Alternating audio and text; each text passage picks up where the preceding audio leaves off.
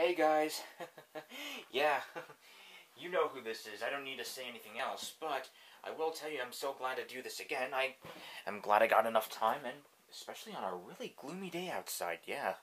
It was raining earlier, but yes, I am here to pretty much, finish up most of my collection, mostly for the engines this time. And for those of you who are going to ask, will I, do the rolling stock soon? Well, if you guys remember when I did that video with, last year with the Bachmann Henry pulling pretty much every rolling stock I own, I will tell you this. The answer will definitely be a big no. I guess for the most part, I was mostly going to do the rolling stock, the living ones, like Annie, Clarabelle, Henrietta, Toad, But I decided that for now, we'll just do the engines. Oh, I will do the non-rolling stock, that's for sure. Yeah, I'm probably going to do them in this part of the video. But yeah, we're going to continue where we last left off right now by reviewing the next set of twins that I have alongside Donald and Douglas, Bill and Ben. And just like when I used Donald for the example, here I'm going to use Bill for this example. And I gotta say, these models, I remember I wanted these models so badly when I started collecting Bachmann Thomas models. And boy, these two are so impressive. And I gotta say, they're a lot better than Hornby's version of the twins. Because I remember seeing, Samirsky's review back in 2011. Yeah, Hornby, Bill, and Ben, they're, really, really big. And too identical that you can't even tell who's Bill and who's Ben, because they have the same faces. But here, they changed that. For the most part, everything on either Bill or Ben is exactly the same. And that's good. Because Donald and Douglas are, they're kind of like fraternal twins. At least you can recognize them. But Bill and Ben, on the other hand, they're so identical, you have a hard time telling who's who. And I admit, I really prefer, if they didn't have numbers like they did in, the books. I'm just saying. Alright, so yeah, everything, I really love the shade of yellow, as golden yellow is my favorite shade of yellow. Though my favorite color is actually blue, but alright. Yeah, I really love the shade of yellow that was used on the twins, especially on the Soda China Clay logo, where you can actually see it from a distance. So yeah, they have, a nice... Well, Bill and Ben have, the regular golden mustardy kind of yellow. It's just a regular kind of yellow on, for their logo, the China Clay one. And I really love, how they got on each of them. The top with the short, stumpy funnel and the two domes. I think this is the steam dome, and I think that's the fillet cap. Yeah, I also love the co-load here. The back looks really detailed. I will say, I really love how small and compact these two are, just to get their actual size from the series. And I really do enjoy Bill and Ben as characters. Well, unlike how in the Andrew Renner, while they were enjoyable for now, they just started becoming just, really obnoxious these days now. But yes, I really do like the detail that were added on the twins. Of course, with Toby, they have, the gaping hole in their buffer beam, but it's because of these details, I tend to overlook that, because they look amazing, especially when you run these two alongside together. We got all the other details and molds. Hell, the only differences in telling Bill and Ben apart are, before that, we'll just get to, it's not just the China Clay logo, we also got, if the camera can focus in on this, sorry guys, I hate it when the camera takes this long. But yeah, if you could read right here, it should say Brendan Bay. Yeah, as you probably know. I think the alignment on, the Brendan Bay is good, as well as the fact that they got the right font for it, and it's readable. And everything else, that also makes the twins stand out is, of course, of course, we also got the other differences. The nameplates are the right, font. I like the, the font for the nameplates. Yeah, you can see Brendan Bay right here. And, of course, the other big differences in telling them apart is Bill has this regular... Yeah, I really like Bill's face the most. How it's just got this regular, cheerful, smile, but still, mischievous ball. Ben, on the other hand, has a really more mischievous smile than Bill. And I really like how they got that. Like, it's the right faces, that's for sure. Here's the top. I really like how they placed the whistle here, but the only difference, though, is Bill's model has this connecting, like, pipe towards it. Like, seriously, it's cool and all, but the only problem, on the other hand, I'll show you right now, Ben doesn't have this. Yeah, like, why is it that Bill does, but Ben doesn't? Like, at least just to make everything a little more interesting, but... And I know that they're trying to differentiate the twins, but... Yeah, it just doesn't really help that much. Sorry. So, yeah, overall, these are really, really good models of the twins, and very good depictions... Well, yeah, these are very good depictions of them. That's what I was gonna try and say. I gotta get my speech right. But yeah, now that we gotten Bill and Ben out of the way, now we're gonna move on to some diesels along the way. Yeah. Alright, I'm back. Just had to check on something. And yeah, so here we are with, now, along with Edward Donald Douglas, my other favorite model, Devious Diesel. Yeah. Say what you will about the Grumpy Diesel, and as well as the face, because this was at the time when we were all complaining about the CGI series, but was also not as great as, like, well, the face, well, for starters, it's definitely not the right expression for the character of Diesel. Hell, I mean, you could modify this, I guess, but with the Bachmann Grumpy Diesel, it begs the question, is anyone ever gonna buy that? Ugh, oh boy. But you can overlook that because the rest of the model of Diesel it not only looks accurate to the series, but also to an actual Class 08 in general. Everything looks great. Seriously, the vents, the black livery, the fillet cap, the engine, like the machinery parts and such, or the radiators, the door, yeah, all these molds on the top of his roof, we even got the step ladders, that looks nice. Like, seriously, Diesel is just a really nice model overall. You know, at least they got the nose right on his face. We got the buffer beam. His side rods really stand out to me, too. Well, for one, I really like how it's an outside frame wheel sets, you know, like an actual Class 08 shunter. Like, as you can see here, it's connected to this little bolt, and, well, when it's running, these side rods will pretty much do their thing when, you know, when the model's running. Okay.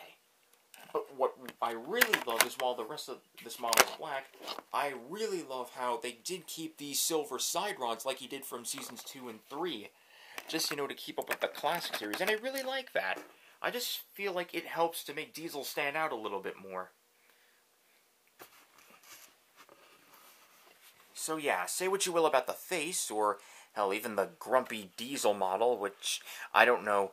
I mean, they should have called it, oh, I don't know, Devious Diesel? Still, like I said it before, I'll say it again. Bachmann, you've really let us down.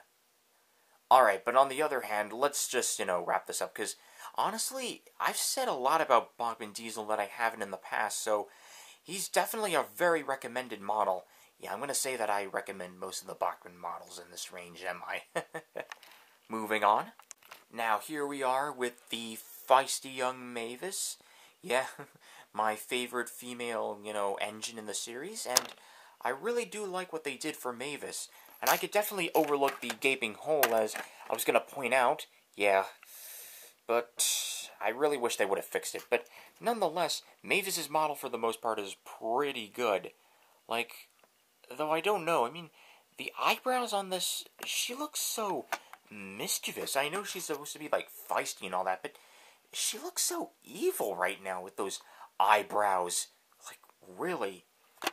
The hazard stripes, I gotta say, I give them credit for their alignment and, you know, the pattern of the colors. I also like how they got the vents on this side, her funnel, the lamp irons, the cab. Yeah, you know what, I got nothing against the silver, you know, because I can understand why they used it. Of course, we got her name and the Farquhar Company Limited, which, of course, is perfectly aligned, and I like how the white stands out, and it's in the correct font. We also got a really good pattern and rhythm of the hazard stripes on the back, as well as these little lamp irons. Like, yeah, she's got a gaping hole, but on the other hand, this model of Mavis is really, really good. Hell, it's the only HO/00 model of Mavis that you'll ever get. So, this is it. And while I'm on that subject, here we are with the sea-savvy, scurvy, salty Diesel himself. Oh. Alright, I'm back. Just needed some quiet for a bit. But, yeah. So, yeah, here's Salty, and I still have fond memories of the very day when I first got this. And I gotta tell you, his model, for the most part, looks really good. Though, it's not to say that he has some faults, though. Like, he's got the right face. Like, the face is the right one. I mean, hell, he's even got, the buck teeth. See, the buck teeth. And I love how we got this, mold here to make it look like he's wearing a skipper's hat. The hazard stripes are the right alignment and the right, shade of red. Hell, he's also got a really nice shade of red overall. We got his name, Salty, and we got his number, 2991.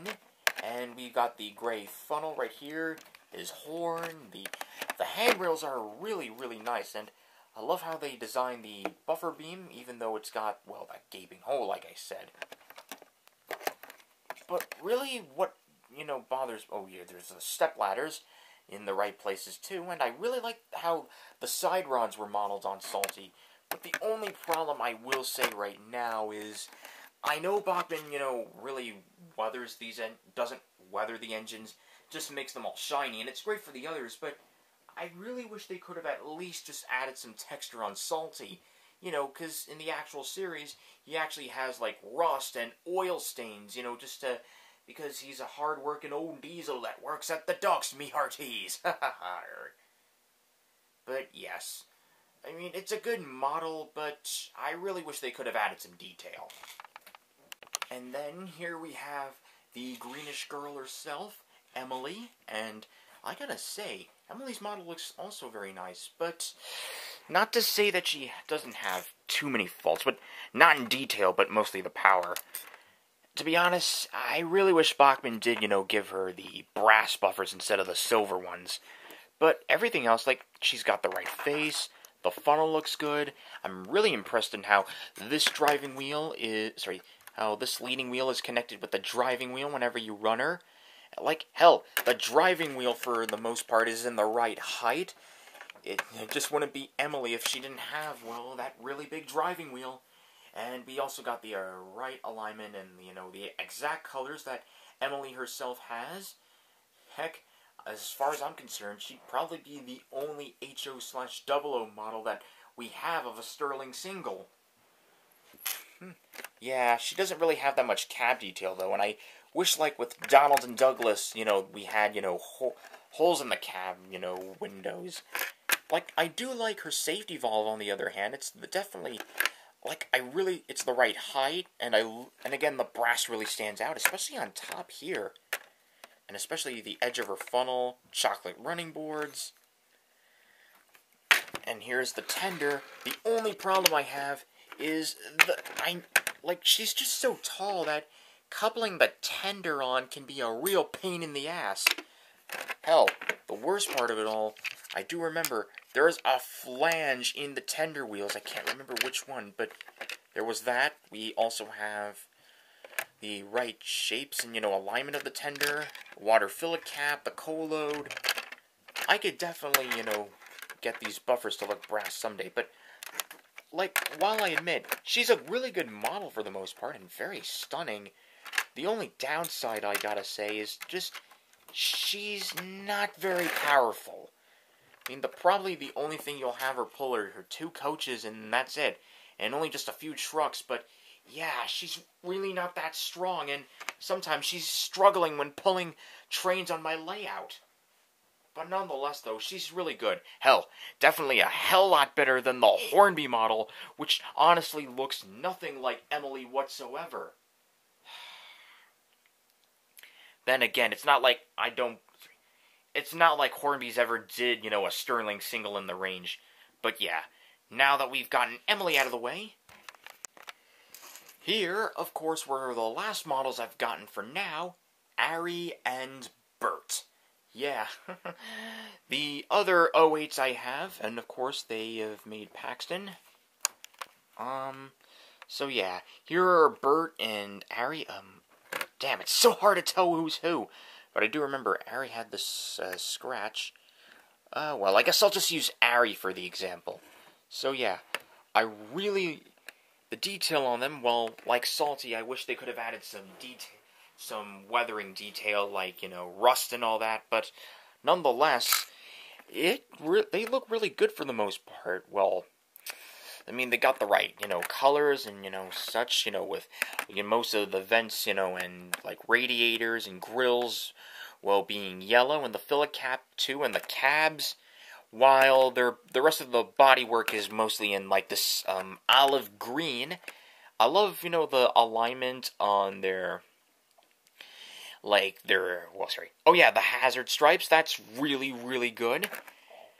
Just kind of like, actual BR diesels. Heck, I almost forgot to bring this up with Diesel too. The electric lighting arrangement is really good.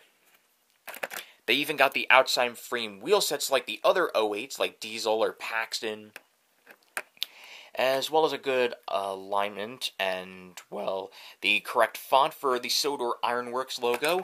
But the only problem, like with Diesel, Arry and Bert, aren't really, grinning deviously. And, because Arry and Bert are, after all, the grim messengers of doom, so it really doesn't make sense. Hell, another problem, I really have a hard time with telling who's Arry and who's Bert apart from each other. Because if I remember, Bert has more stubble, I think. Let me just look. Yeah, because as far as I'm concerned, this should be Bert. Yeah, and this may be a little distracting, but I really wish I can understand why Mavis and Diesel had silver cab windows, but hell, but for the Ironworks twins, hell, even Salty, I really wish they painted the cab windows black. It just to make him stand out more. It looks so awkward with silver cab windows. But they're still pretty good for the most part.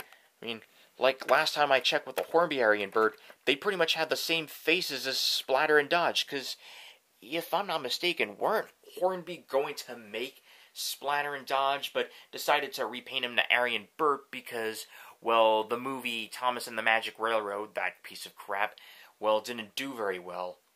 Which is also kind of contrasting to, which is also true in real life for the actual Arry and Bert models, which, well, for those of you who don't know, well, were Splatter and Dodge. Alright, we got 18 minutes. You know what? Actually, I think because this was going to be just for the engines, we'll do the non-rail characters and the rolling stock in their own video for, some other time. Then we'll end it off with, pretty much, by making things interesting, with showcasing every model that I collected in, in a specific order. But we'll get to that some other time, because right now I just gotta think about that. I hope you all have a good day. Take care, everyone. Oh. And before you ask why I didn't include the Boko and Daisy customs, well, they're just a bunch of crappy customs I have. They don't really count. Alright, see you later, guys. Bye.